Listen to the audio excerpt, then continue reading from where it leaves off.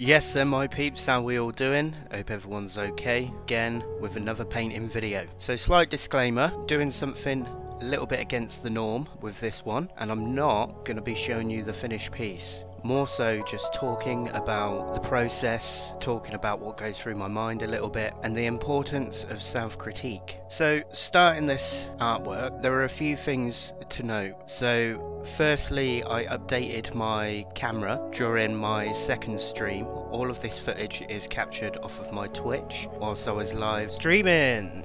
So you will see a bit of change within the quality of the image displayed. But again, I digress. This isn't about the finished piece, this is more about the process. And again, I didn't want to be one of those standard YouTube or Instagram artists that just show you the finished piece and don't talk anything about the process, because the process for me is the most important part. Getting that muscle memory in, thinking about all the different elements of tone, shape, line, form, and all that crazy stuff, you know? So again, the importance of self-critique for me is up there with the most, because a lot of the time I get, oh, this image is nice, or your painting looks good, or I don't like this, which, you know, is feedback, and all feedback is relevant, but I don't get that importance in depth.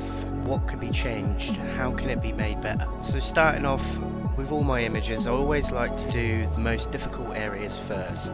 So I started off with the eyes, the nose and the mouth. I then went to kind of fill in the background, then I started to kind of fill the rest of the face in. And for me, this is just the steps of my journey in terms of starting a piece to finishing a piece. I go through all these different emotional angles while I'm doing it, painting over 2 different sessions. I've spent about 4 or so hours on this piece already at this point, planning it out. I started using one of my old pieces that I'd done when I first started out in oil painting as a reference, but the trouble is the reference is so blown out. There's no shadows, there's no clear light angle, there's no form, a few features are all over the place. Kind of looks like a bit of an alien, which is funny because one of the commenters on the stream turned around and said that it looked like a bit of a blue alien at some point in the stream, which I thought was quite funny as well. A little bit of a cross between Mystique, one of the X-Men, and a classic oil painting. Not the best, I have to say. It just kind of sums up where I was kind of at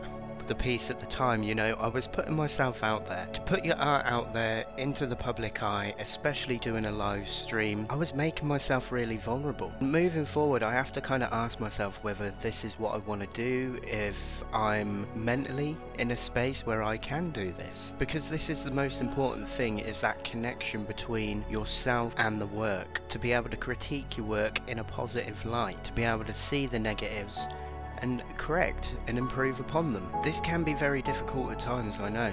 Using kind of anthropological studies of myself, I have to look at myself, try and realise where I am in that headspace as well, if I'm able to do these kind of things. This isn't about showing you a finished artwork, showing you the finished piece. I mean, I will be showing the finished piece on my Instagram, and if you want to see a little short clip, you can always let me know down in the comments of this YouTube video. But it's all about growth, you know, like with my streaming, with my Twitch, with my YouTube. I'm learning all these systems, I'm learning how to create, I'm learning how to express myself in different ways, put myself out there on the public, which is a big thing for a lot of people. For me, it takes a lot to kind of get myself in that headspace where I'm able to do that. I don't genuinely, is that even a word? I don't know, but I don't tend to post all the time. I don't tend to post every minute of every day kind of thing, stuff about my life, all that jazz. More so just keeping it about the work. I just wanted to kind of get across a little bit about the thought process that I go through as I'm starting a piece and as I'm going to it. There are all these different emotions that come through, and putting yourself out there, it's a really brave thing. And like I said, I don't put myself in those situations where I get very vulnerable that often. Anyway, if you like the content, please give us a like, give us a sub, see when the next one's coming out, because you never know what it's going to be, whether it's going to be gaming or art. My whole channel, JCV Studios, is based upon just my creative life. I am going to be posting a mixture of things with my art, different projects, as well as my gaming and my streaming. So you could catch me on Twitch as well, also all JCV_studios. Once again, hope you enjoy. Take it easy, peeps.